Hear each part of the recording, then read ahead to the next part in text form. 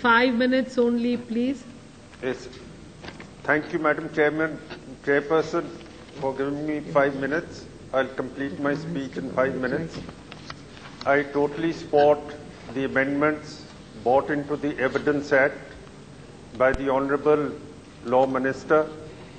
I wish to state that prevention is better than cure, and rape cases are going to increase if the crime of female child infanticide and feticide is not curbed very heavily, and it is brought on par with Section 302 of the IPC if there is any crime of female child infanticide and feticide.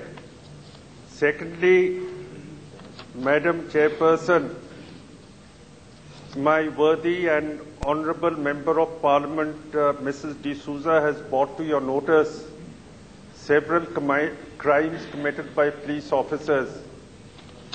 And I would also humbly request the Law Minister to bring the security forces violation of the chastity of women within the purview of the National Human Rights Commission, because the security forces and the paramilitary forces are not brought under the purview of the National Human Rights Commission for the crime of rape or molestation of women.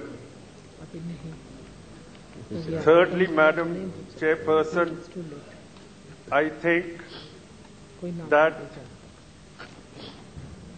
if a government servant or a public servant is convicted for molestation or for rape, he should be dismissed from service peremptorily, and I fail to understand why Mr. KPS Gill was made the advisor to the Gujarat government when mass-scale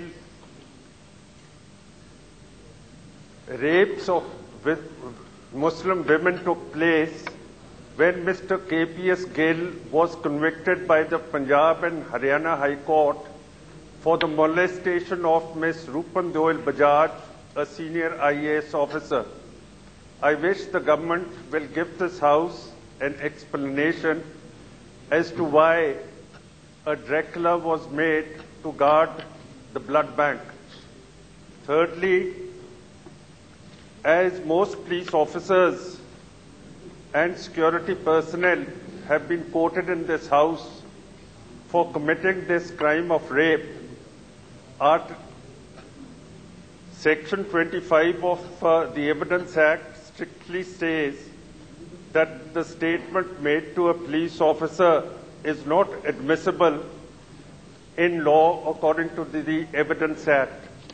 So I may also pray to the Honourable Law Minister that under Pota and Tada,